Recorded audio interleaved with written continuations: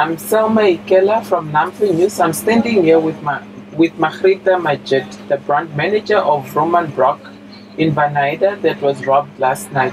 Majiedt is here to relate to us as to what happened last night. Thank you, Selma.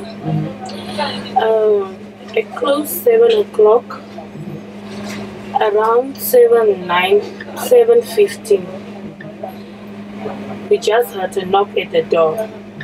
So the security for night shift was on duty. They just opened the door without checking.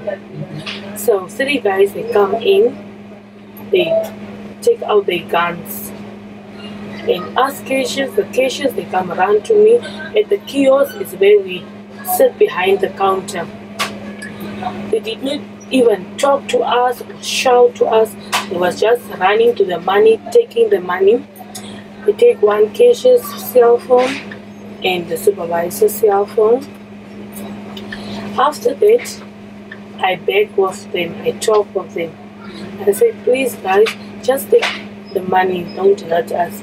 But they did not even respond to me. So they just take the money and then they left. After they left, it's the time I'm calling. I pressed the Tony button, the alarm button for G4S. G4S come, we call the police and we informed our regionals. The owner, Mr. Paku, Lydia is for the security company, and Master Lucky for the cashiers, our shots company. So we also come, all of them, they was here. They take our statements, check the footage on the cameras. Can you make out who they are on the camera? Not, the police, they are still busy investigating. But us, we cannot make it out because it was that fast. So they are still looking into that matter.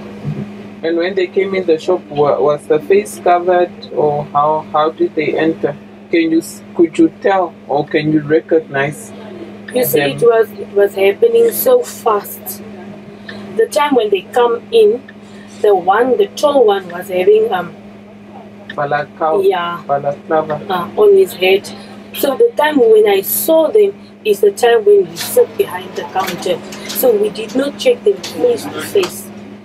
We did not see them in the faces.